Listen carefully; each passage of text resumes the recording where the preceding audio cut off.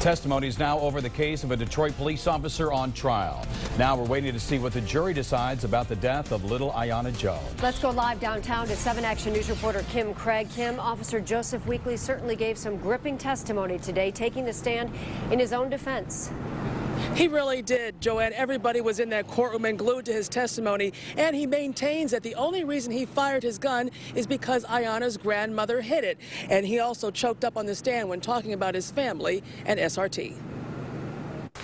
Officer Weekley, you seem a bit emotional today. Are you feeling emotional? Yeah. Not long after Joseph Weekley's defense attorney asked the veteran cop about his family at work, the special response team, and his wife and kids at home, a juror appeared to wipe away a tear. And Steve Fishman asked Weekley about being called back to work to search for a murder suspect. I was at the park. Who were you with?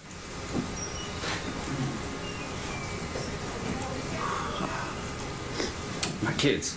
Weekley's defense attorney even asked about SWAT for Tots, an organization Weekley founded. It was just a way that I felt we could have our team included and get involved in the community a little bit by having a Christmas party for some foster kids. Were those city kids? Yeah. Then within minutes, Weekley was asked about the raid in which he pulled the trigger on his MP5 submachine gun, firing the bullet that killed Ayanna. She was sleeping on the couch under her Hannah Montana blanket, but Weekley says it just looked like a pile of clothes when they stormed through the door, and then he heard the flashbang or stun grenade. As soon as the bang goes off, I hear a ha coming from underneath what I thought was laundry. And so now I'm like, there's somebody hiding under here. Ayanna's grandmother denies ever coming into contact with Weekley or his gun. Weekley said he didn't even realize he had fired. This weapon, the MP5, is designed in a way that it stays on target, so it's almost like shooting a pellet gun. It's poof, poof, poof. It really doesn't rise. But on cross-examination, the prosecution challenged Weekley's version of events and how such a highly trained officer could lose control of his weapon. So it's your gun, correct? Yes, sir. You had control of the gun, correct? At which point, sir? That night, it's your gun, correct?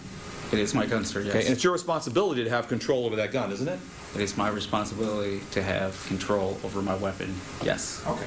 And your gun is the one that fired the bullet that killed Ayanna, right? My bullet, my gun, shot and killed a 7-year-old girl, yes. Okay. You have two hands on the gun. How was it she hit your gun? Can you explain that to me? Can I show you? No, just tell me how she hit the gun. Okay, she hit it in a downward motion. Her head was kind of down, she had some sort of braids or something, because I remember seeing that, the braids. Okay, just the top of the head, she's kind of covered, draped with the sheet, and she hits it down. As she hits it down, I start to pull it back. I hear the shot, and I immediately go. And Officer Weekley says his focus actually went to a male relative of Ayanna's who they saw standing near a bedroom because he says that is who he thought fired the shot, not realizing it was his own gun. And in the prosecution's closing argument, they all but called Officer Weekley a liar. We'll have that part of our story coming up at 6. Joanne, back to you. Kim, other than the one juror that you saw wiping away what appeared to be a tear today, have you noticed any other reactions from them during this? No, I have not. That was the only emotion really throughout this whole trial that I ever saw from them, that we even noticed, I should say. They have to be feeling some emotion. You have to imagine it's a very emotional case. But I will say they have been laser focused on what the defense and the prosecution is saying. Back to you. It'll be their turn now. Kim, thank you so much. The judge will give instructions to jurors tomorrow morning. And we're told they will only consider the lesser charge if they find Weekley not guilty of involuntary manslaughter. Now, that lesser charge is careless discharge of a firearm causing death. And count on 7 Action News and WXYZ.com for the newest information in the officer on trial. You can download our app right now to stay on top of all of the developments as they happen.